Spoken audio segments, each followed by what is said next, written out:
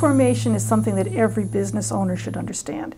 It means forming a corporation, a limited liability company, a partnership, some sort of legal entity. And lawyers are really concerned about this because it protects the client.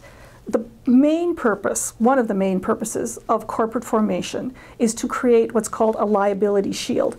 And that shield protects the client's personal assets from liabilities that might arise out of the business. That can be huge.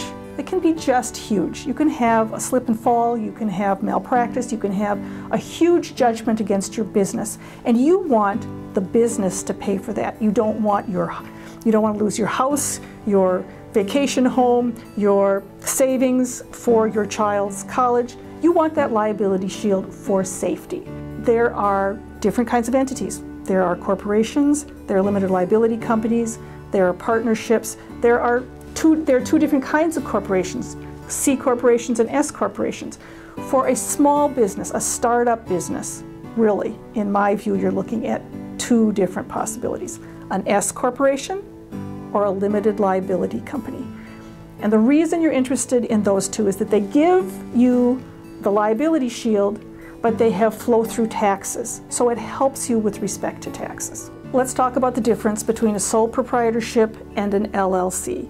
Many people like the idea of a sole proprietorship because you don't have to do anything. You don't have to form an entity. You just start your business, you report it on Schedule C of your income tax return.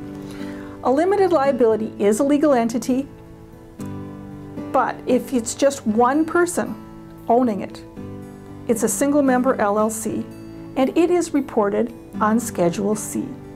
So you have the same tax effects, but if you have a single member LLC, you have the liability shield.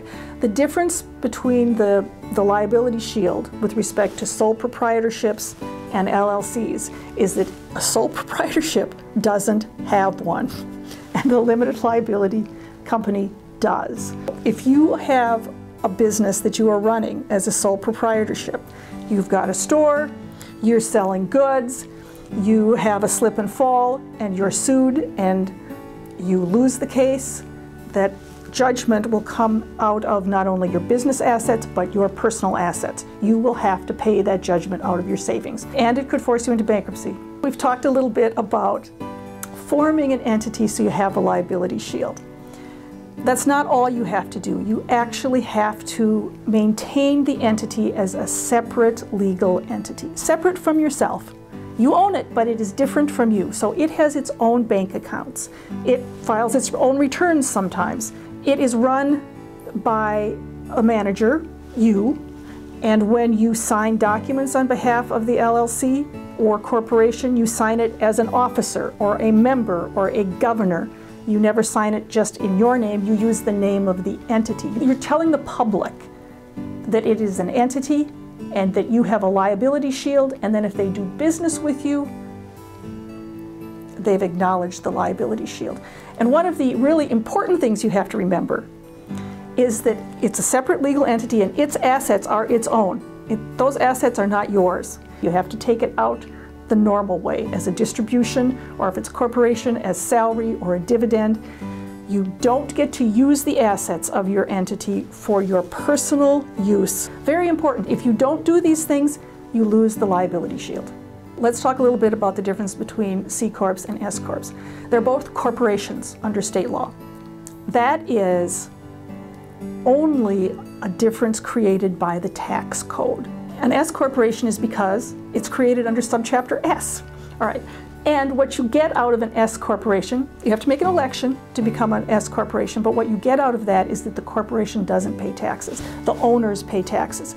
So there's just one level of taxation. If you have a C corporation, there are two levels of taxation, which means that the corporation makes money, pays taxes on it, say 30%, distributes profits as dividends to the owners, and then the owners put those dividends on their return and pay taxes on the dividends again. So if you can do an S corporation, it's much better for tax purposes to do that. Now, there are some specific rules about S corporations. You have to make an election. They can only have a certain number of members, certain kinds of members, can only have certain kinds of subsidiaries. Let's talk about use of entities. Sometimes people are very creative and entrepreneurial, and they have different businesses. This liability shield works not just to protect you from liabilities of your businesses, it also works to protect your businesses from liabilities arising out of the other businesses. So it might be very appropriate to have more than one entity.